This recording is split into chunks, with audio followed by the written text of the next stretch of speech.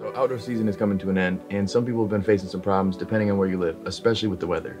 Now here in Michigan, there's been a lot of storms, there's been a lot of issues, and a lot of people are struggling with keeping the plants alive. In this video, we're going to be going over how to have your plants survive and thrive in a rough outdoor season.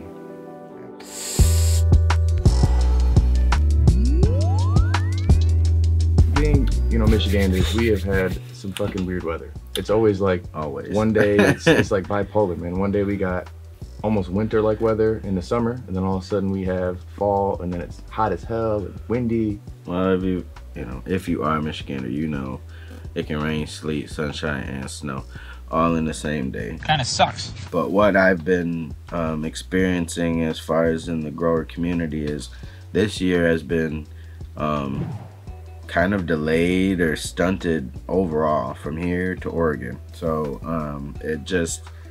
you can't call it sometimes. You're a farmer's almanac, your weatherman can only take you so far, can only give you so much of an insight on what this season is going to present to you.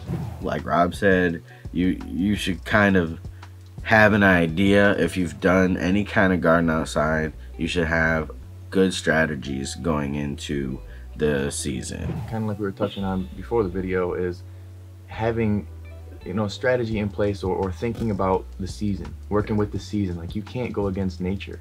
And like, if you're looking for a plan, we have the 4 fundamentals to outdoor growing. We have tips for outdoor growing, what strains are best for outdoor growing. So all those videos that we have, please take a look at if you're interested in any kind of outdoor gardening or learning more about how to outdoor garden. If you have that knowledge from those videos or have any knowledge, plan accordingly. Now, another thing, you're gonna have to curve with the season, curve with the weather.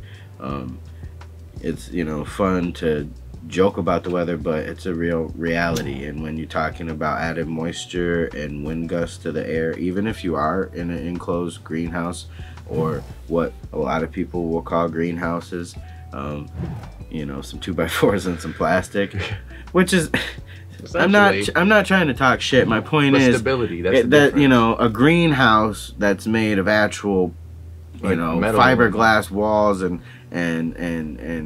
metal, and you're able to actually control and have supplemental lighting, is completely different from an enclosed garden, and I would say that's more or less what I have and have run for years. And you're still at exposure, at risk of the elements, because this shit gonna get real heavy. And you just have to, if you have damage, you have to go out there, and a lot of times I'm cutting away that damage because it's not worth going back or losing the whole plant over it. Well, like, to think when you first started, some shots when we first did the channel, again, laws were a little different, but the top wasn't on it, wasn't enclosed, and like the difference in structure and stability, like, your plants look like indoor plants now. I feel like that they've had the treatment almost like an indoor area, right? Where like, they may not be these wild, crazy bushes, but your quality is better, in my opinion, because they're maintained better. The elements aren't beating the shit out of them on a regular basis, and they're just more protected. You don't have to worry so much about pests and, deer coming up and fucking with your stuff.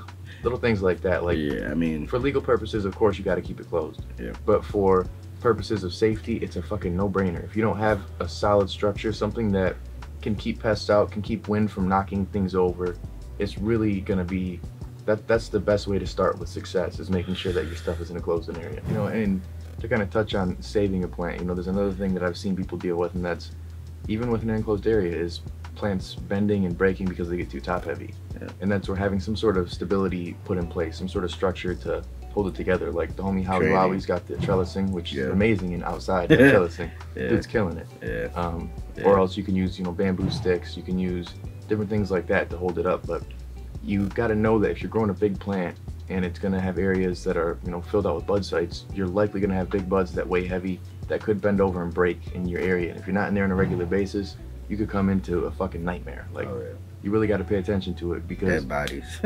You walk in and all of a sudden it's just like smash on the ground out of nowhere. Like, I've had a few way back that I didn't really anticipate them to get as big as they were, because I've seen them inside and they weren't really shit, but nature just decided that they were beasts. And they'll always be bigger outside. Go out there and literally the whole stem, thick ass stalk, bent over, literally just from huge gust of wind and a heavy top. But yeah, I mean, and these Michigan winds don't play. I mean, Chicago ain't that far away. Yeah, you Wind know, will with blow up here legalization, sometimes. sweep it the fucking nation. You know, with the outdoor environments, depending on where you're at, you can't have those crazy winds. You can't have those seasons that are really rough on you. And if you don't do those things initially to think about that, like basically knowing the Farmer's Almanac, if you're one of those people, if you're doing research on what the last few seasons were like, knowing that you may be dealing with more issues this next season, if you're not putting the proper precautions in, yeah, you're fucking up. Absolutely. I mean, you got to plan, and you can plan, and Mother Nature can throw you a curveball, and you have to then adjust your strategy. Now, minor stoner moment. Didn't mention one major thing that you're gonna have to be preventing in your garden, and that's people. Now, for the most part, between now and mid-October, people like to call that hunting season. Not for animals, deer, anything like that. It's for your plants. Unfortunately, people are pieces of shit. He's right. Not everybody, but some people are pieces of shit. Some preventative measures when it comes to security from people or theft would be a security system. Now, if you don't have the budget for something like an alarm system, things like that, you can always go DIY MacGyver and booby traps. So that way you have some sort of noise, some sort of thing that basically you'll know that people are there, whether it be a floodlight, something to alarm them. It's good to have some sort of thing in place because I feel like the fear of getting caught is more of an impact for a lot of people. So if you're able to have something that makes it look like at least there's some sort of security in place, a lot of people are going to back off once they get close. Or if you have it in the budget to get an actual alarm system, some sort of security system that can go off and alert you if anyone's breaking into there, if there's any doors that have been open, any locks that are broken, things like that. You got to always pay attention because people are going to be trying to take what you have. All that work, the months put in, it's unfortunate, but there's a lot of pirates out there when it comes to cannabis. So back to me and Trey. And with that being said, if you do need some help with the outdoor grow, if you didn't get anything going this season but do next season, drop it in the comments or drop it in the discussion area in the 420 Growers Club. Link will be in the description. Make sure you like, comment, and always stay lifted.